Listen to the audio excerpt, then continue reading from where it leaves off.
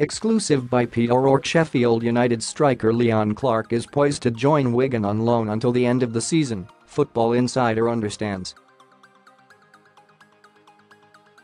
Clarke has lost his starting spot in the Sheffield United side this season, and the imminent arrival of Scott Hogan on loan from Aston Villa is set to increase competition for places in attack even further after the signing of Gary Madine earlier in this month's transfer window. Clarke was missing from the Sheffield United squad that drew with Norwich last weekend in the wake of interest from other clubs, and it is understood that Wigan have won the race for his signature. A well-placed source has told Football Insider the 33-year-old has agreed terms with the Lancashire outfit. Clarke, who was last season's top scorer, has started just 9 championship games so far this season with another 15 appearances off the bench.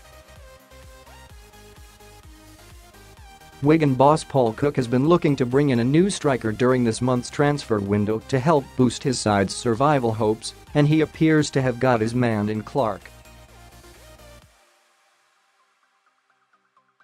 In other Sheffield United news, the club are on the verge of a marquee signing that will blow fans away.